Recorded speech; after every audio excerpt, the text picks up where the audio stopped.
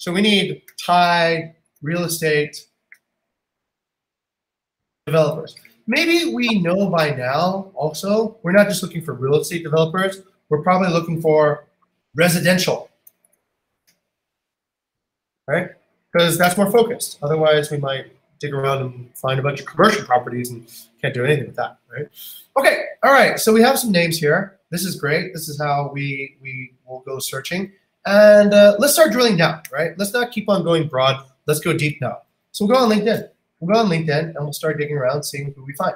So we're gonna look for roles that generally interface with people like us, right? And we know those roles, Aldo. What are those roles generally of people who interface with people like us?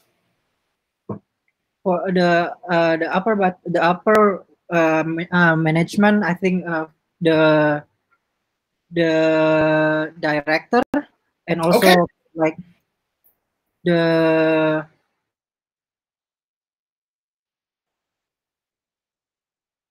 Excellent. Let's start going through that, right? Remember, once upon a time, I think you guys were intimidated to approach directors, right? Do you feel so much conflict anymore? It's easier, right? You've done some professional networking. Should be easier. All right, so let's look for Sansari. Maybe we can even go here, right? We can go current companies at Sansari. Sansuri, sir. Oh, is it? Did I spell it wrong? Yeah. Oh. Ah. City. Ah. All right, Sun City, PLC. All right, great. Let's take a look and bingo. I mean, how could you hate LinkedIn? LinkedIn is perfect, right? Like, boom. This is where you find all your goods. Okay, this is the president, good. Okay, this is the CEO, good. This is the executive vice president. Okay, human resources, probably not the best person. Okay, here's a senior VP. Here's VP. Here's VP. Wow, they have a lot of VPs, yeah? Here's board of directors. Okay, let's connect with all these people, right? Why not?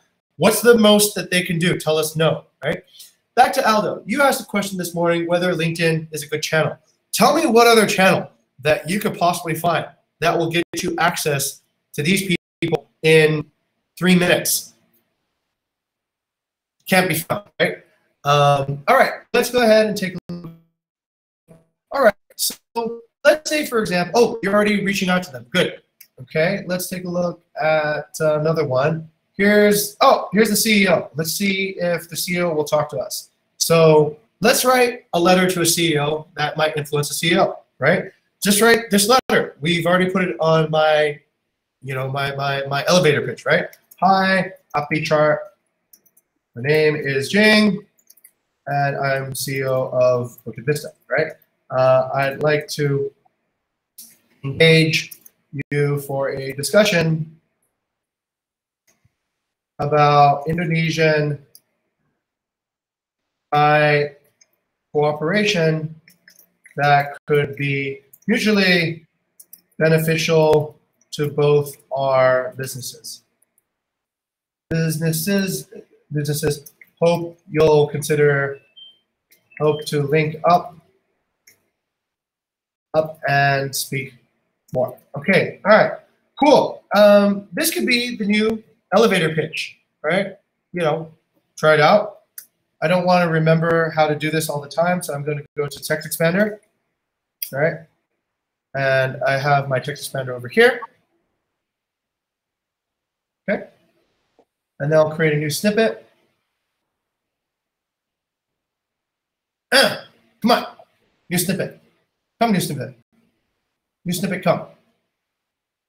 New snippet's not working, so whatever. Okay, and I send this. Okay, but I don't want to lose track of everything because follow-up is key. So I need to probably put this on a Trello card, right? If I don't put it on a Trello card, then one day I will regret it and I'll forget to follow up. So remember also resolve. Follow-up is key. Timing is key. If this guy gets back to us today, we should probably get back to him today. That way we can engage in a further follow-up. But when we forget or we don't follow up or we send this invitation, we don't check back, then we come back next week and the opportunity is lost. It might as well be we slept on the wheel, right? So let's make sure that that doesn't happen, that we have good timing when they respond. So once again, I think you guys already know what we do, but just for shits and giggles, let's open it up, Trello, and we can go and do that. All right. You know what? I'm going to bring that guy's where's his thing? Okay. Finally, I got this back. Come on. All right. Good. And since I'm going to be doing this a few times, I don't want to type over and over and over again. But you know what? I'm going to try this as my elevator pitch. I'm going to try it with everybody at this particular company. Or I can maybe mix it up. It's my choice, right? I'm making an intentional choice. I'm thinking something like this will get somebody who's big to think big and connect with me. So I'm going to call it Sansiri intro, right? Okay. So then I'm going to go down the entire chart. Oh, somebody's been busy, I think. Okay. This is Sansiri. You know what? Okay, I have to decide, right? I have to decide how I want to get in. Do I talk to human resources or not? Is this person going to be able to help me? Probably not. But you know what? Maybe they'll at least give me the courtesy of giving me a redirect to another person, right? Such as Manjiri did for me at what company did you work for? Sinor Mas. This guy said, no, I don't work on this, but I'd like to introduce you to somebody who does. Hey, you know, who cares, right? How many seconds does it take to do that? I just go Sansiri, intro, and boom. I want to, of course, not be a moron, and I want to address each person directly. Wait, I didn't spell the name right. Piyawadi. Okay, done. And that is, I think you double type it. Oh, what? I think you double type it. I did. Okay, good. Thank you. Good sharp eyes. Keep your eyes open. All right, so I'm going to do this, and I'm just going to do this across the entire board, right? See what happens. And, okay, Sansiri, intro. Oh, wow, that's crazy. Yeah, you're right. I messed up on the text expander. So then I messed up here, so I better get, what?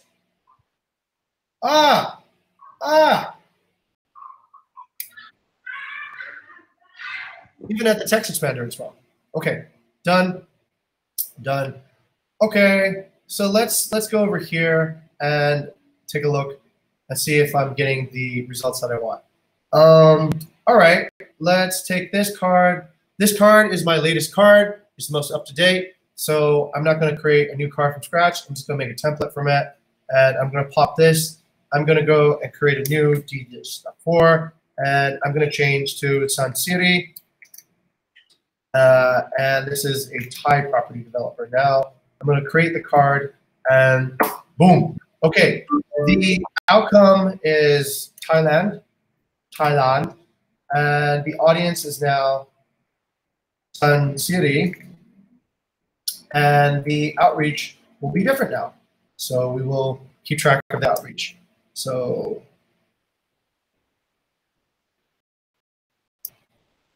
okay, and the date is today, the 24th. Okay, all right. So then the question becomes, when do I stop? Aldo, when do I stop? When do I go, oh, enough is enough? Actually, I questioned that myself, sir. When do I stop? Excellent. All right. Go back to your time and your resources, right? Let's say you want to get everything done within a normal 8-hour workday. So then you stop when you realize that, okay, I can't do any more within this certain time. So maybe do this. Just say, all right, every day I'm going to spend an hour and a half to 2 hours just doing prospecting, right? And then I'll spend part of that time on reaching out to new people, part of that time to follow up with people that's on my card, and that's it. That's my budget. So whatever I get done in that time, it's like working out, right? Whatever I do during that time is whatever I get done, and that's it. So then all you have to control is how many probes do you want to put down, and where do you put down probes? That's it. Just like what Rizal is doing for ads. So you decide, do you want to put 100 like, do you want to invest everything in just one company, or do you want to spread it out to different companies and different types of whatever? Do you want to then expect to do some networking to find out how to network within the company, all right? Or do you want to go straight to the people that have the answer to the questions that you want? Those are your choices, and I would like to give you the opportunity to make your own choices on those particular decisions. So schedule the time. Whatever you can do in the time is whatever you can do, and that's it, right? And that will show results. Okay, for me, generally, I like to get at least 15 per idea, right? So I'm going to stack up 15 people around one particular idea. What is that idea? The audience, the message, the timing, right? Which is whatever your time is that you're doing these things. Okay, so once I've done 15, what I will do is I will see which batch is working well. If Chiputra never gets back to me, why would I go and reach out to more Chiputra people? Just doesn't make any sense, right? Like, nobody got back to me. I went across their entire company. No results. If Sinar Mas is getting back to me, maybe I will get more involved in Sinar Mas, right? If you've noticed, even in professional networking, most of our mentors have been coming from 2 companies. Rizal, which 2 companies do we get the most mentorship from? Airbnb and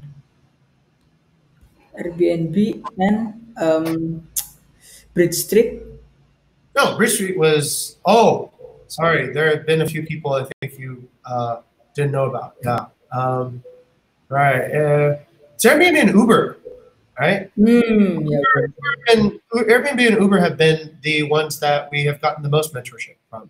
So we didn't keep on doing on the other ones that didn't work, right? So same with that.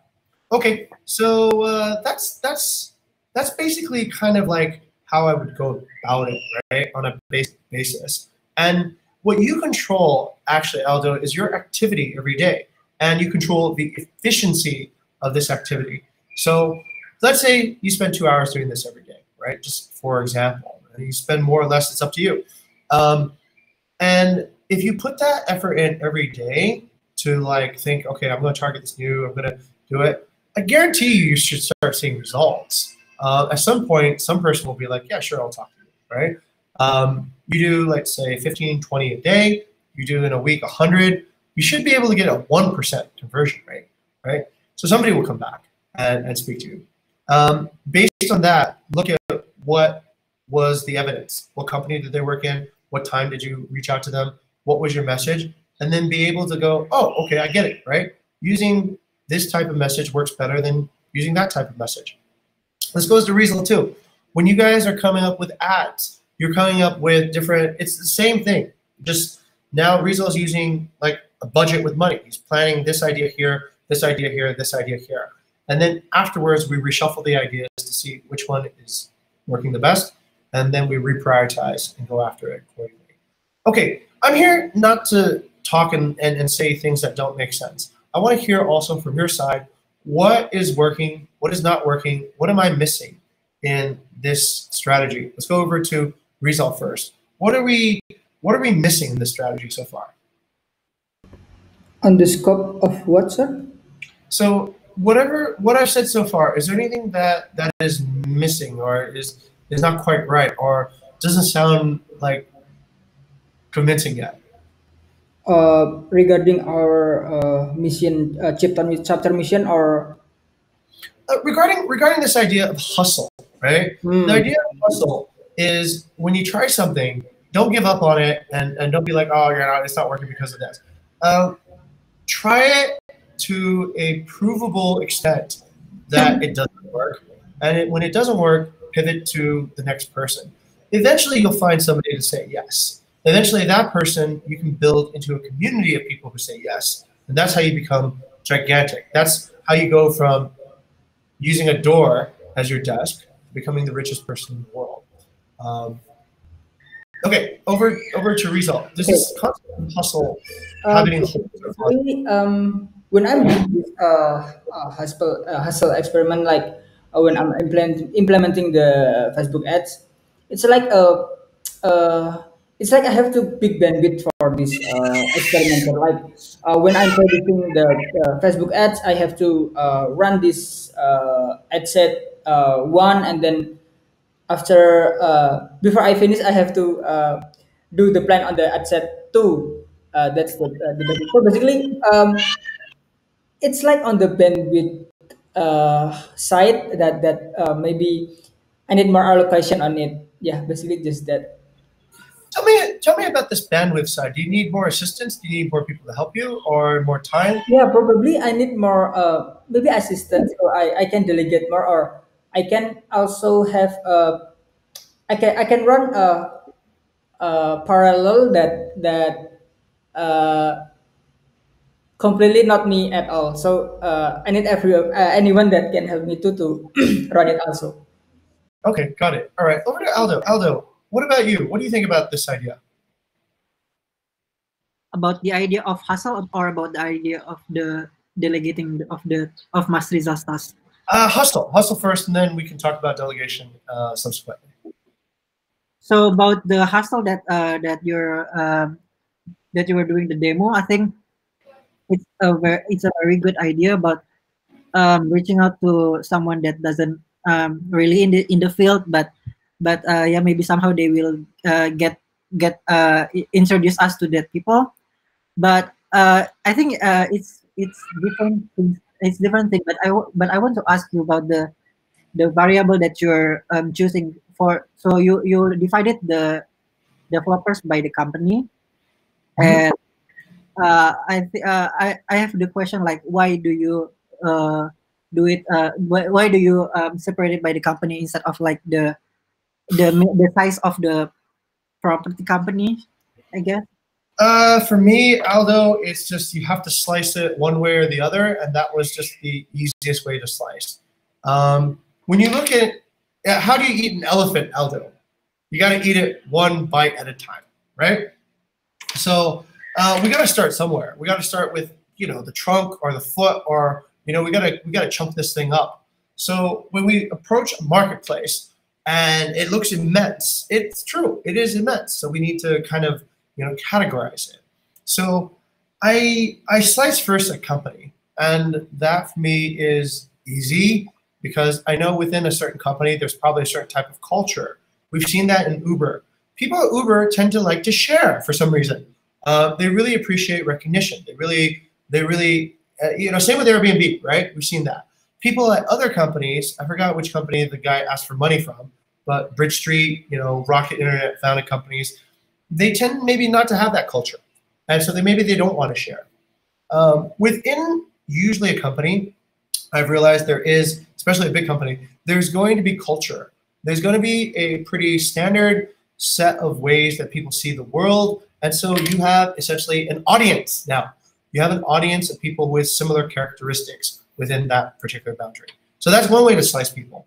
I could slice people according to, I don't know, age, but I don't have the tool to slice by age, Aldo, right? How am I going to be able to like target, a band of 50 to 60-year-olds? I don't have that tool, so I can't do it. So that's that. I don't know. I mean that's what I sort of intuited, but it was based on, I guess, limitations really. If I could, I would just go over and slice according to property developers who love working with Bukit Vista and have always thought about meeting me from the day they were born. But how would I find that person, right? I don't have a tool that will just sort of connect me to that. So I can only slice according to the tools I do have. So when I organize, let's say, a specific marketplace, let's organize according to, let's say, a nation. Okay, that's fine. All right, we understand there's a nation. All right, so then let's organize maybe, if you really think about it, Aldo, if you really think about it, most global companies, they're not global because they're trying to be global. Most global companies are global because they just fulfill a common need that all humans experience. Simple as that. It's like, why do Singaporeans eat Indomie? Is it because they believe in Indonesian independence? Is it that they believe in I don't know, do they believe in Bhinneka Tunggap, yeah, like Eka Tunggap, yeah. No, I mean they just want to get some cheap fucking food, right? And that's tasty, and that's it. It's nothing more than that. It's not anything more extraordinary. So we have a bold mission, right? But at the end of the day, most people partner with Bukit Vista because, let's face it, they just want to save some money, right? Or they want to make some more money, or whatever it is. Maybe they're lazy. So as long as we find people who like that, that's the kind of people we want. The only issue is actually not about brand or whatever. The only issue is access. How can we actually access that particular person, and how can we actually access the services that we promise to deliver? It's kind of harder if it's outside of Indonesia than it's within. But if you really think about it, right? If you really think about it, if you solve the problem of how to create access to, let's say, what we're going to do, if we can do, let's say, Nusa Penida, why can't we do Ibiza, right? What's the real difference there? We're talking to all our hosts remotely, right? We're getting our guests checked in. Sure, we meet the people from time to time, but I think if we can get 3C culture to work and we can meet our owners on a video call, and we can schedule and can communicate about key issues, we can work remotely, then there really shouldn't be no difference between Nusa Penida, which we have nobody there, and maybe any other island in the world where we have nobody there, theoretically, right? Theoretically. So that's the way I approach it. Now, I know how frustrating it might be for both of you guys right now because, hey, let's face it, it's kind of a hard job, right? Aldo, how frustrated do you feel in your particular role? Yeah, I think it's kind of frustrating. I mean, very frustrating because I outreach like trying many channels, trying many audiences, trying new messages, but still no one replies and no one get back to me. Who have you asked for help for? Sorry? Have you asked for help? No. Maybe, once again, prioritization, right? So you have time, energy, and you have another thing, which is what? And skill. Yeah. Skill. Maybe the skill sets aren't 100% there yet, Aldo, right? Maybe that particular nuance of how to make the probes. Like, you did really well. Remember, you proved professional networking works, right? You proved that professional networking actually works. It was just an idea, right? Now we have startup masterclass. Now it's real. Now it's like now it's like getting a nasi goreng, right? It just we assume that we're gonna get one every week, right? We assume that we're gonna get a world-class speaker every week now, maybe 2, maybe 5, right? So you proved that. But okay, I think the next step is to refine that skill, right? How do you actually get that skill to work? Because you changed your audience, right? You no longer were looking for the same audience anymore. You changed to a different audience. You changed journalists, you changed property developers, and it looks like that skill needs to be redeveloped, right? So that you can start believing in yourself again, so that you'll have the confidence and not feel frustrated and resort to, oh, I'm not good because I suck. You know, I'm unworthy. No, it's never because of that. It's because, remember, it's a little bit like a combination lock. This is a little bit like hacking, right? So you have a combination lock, and maybe your first wheel is correct, right? Maybe your first wheel is correct, but your other 3 wheels on the combination lock are wrong. So it doesn't open the lock. So what you got to do is you got to kind of keep on, rotating each wheel until you get them all lined up, and then crack, the combination lock opens. And that, gentlemen, is what marketing is at the end of the day. Marketing is the search of finding what is the specific audience, timing, message, and message. Oh, wait, time, and channel, right? And channel. And LinkedIn is a perfect channel. Look, Rizal, we were able to find dozens of people, hundreds of people. You can even talk to Vidi. Say, Vidi,